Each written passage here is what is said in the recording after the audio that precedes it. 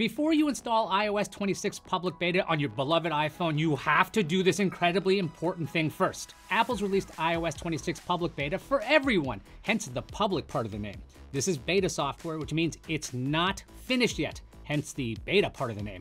Do not install it without understanding the risks. You may be thinking, what's the big deal? I like to live on the edge. Let's install iOS 26 public beta and never look back. I like you. You're an adventurer. But me, I'm a giant chicken and worry that things I use may not work with the beta. Who knows what bugs could interact with my precious apps? So before you do anything, before you install iOS 26 public beta on your beloved iPhone, you must do this incredibly important thing first. Back up your phone. You may be thinking, hey Iyaz, my iPhone backs itself up all the time. I've got nothing to worry about. Back up your phone. You may be thinking, hey Iyaz, I heard you. I'm just not gonna do that. Back up your phone. Now you're thinking, why do you keep repeating this? And I'll tell you why. There is no direct way to uninstall iOS 26 public beta. If you install it, the only way to go back to your old phone OS with all of your apps and your settings is to erase it and restore the phone from a backup. So back up your phone. To do that, go into your settings and search for backup. From there, tap the Backup Now option. While that's happening, sign up for the Apple beta program for free. Create an Apple account if you don't have one. Verify your email and phone number, and boom, you're still not done. You just need to agree to the terms and conditions that you have read over and over again. Enroll your iOS device by clicking the link to do that. And what is at the top of the page? Archive a backup. Yep, do it. This is your last chance. Now, all you've got to do is go to your iPhone, which has been backed up, right? Go into Settings, tap General, tap Software Updates. Beta updates should be an option now. Tap that and choose the beta you want. This is the hardest part.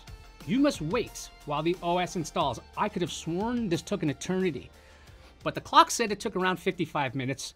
While we wait, let's make origami frogs. To make an origami frog, it's actually relatively simple. Take this corner and fold it in to the side. You're gonna make a giant triangle, okay? Crease that, good. Now you're gonna do the same thing to the other side. A lot of origami projects have you tear off this part. You don't have to do that. So put your fingers here, and then you're gonna grab the top of this triangle. I know this looks awkward, but you can do it. And you can see that it's a little bit imperfect, but that's okay. Frogs can be imperfect. So then, okay, so far we're getting somewhere. We're gonna take this triangle, we're gonna fold it up to the top at this point. These will be its arms. And we're gonna repeat that on the other side because origami has a lot of symmetry, at least the stuff I know.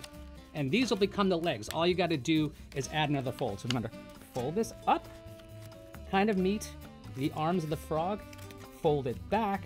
Now you have a jumping frog. After infinity passes and you've made 44,000 frogs, iOS 26 public beta should now be installed on your phone. Yep, that sure is glassy. Let's double check in the settings to see the version. Yep, that's iOS 26. If you're happy with that, enjoy, play around. I wish you the best of luck. Want to know what iOS 26 can do?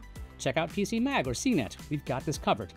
However, if you want to uninstall iOS 26, here's what you've got to do.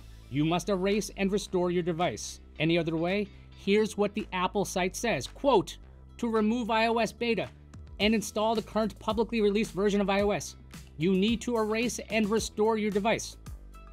So now, it's time to go into your iPhone settings and erase everything. This will clear your apps, data, Find My, and Wallet. You'll be asked if you're sure you can do this. Hit Erase iPhone. It'll ask for your password. Put it in. Now wait for deletion. You'll need a computer and iPhone cable for this next part, so go get those. If you don't have a computer, check out PC Mag's reviews to pick one. Connect your phone to your computer. With your iPhone, quickly press, then release the volume up button. Then quickly press and release the volume down button. Then hold the side button until you see the recovery screen.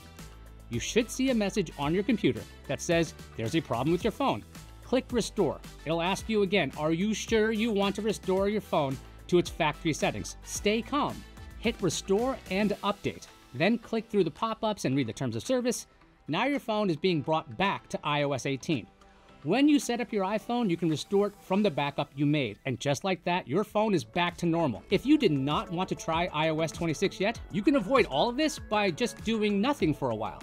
Just note that the final version of iOS 26 is expected later this year, and you can't avoid the liquid glass taking over your phone. Also, if you've got a spare iPhone just sitting around, you can try the beta on that. iOS 26 is compatible with lots of iPhones going back as far as the iPhone 11. I want to know if you tried out the beta and what you thought of it. Did it change your world? Let me know in the comments or on social media, or when you see me on the subway. Just tell me Iyaz sent me, and then I'll say, I'm Iyaz Akhtar and you saw me online. Then you'll say the code word, what? And I'll say, tell me your iOS experiences, divulge details.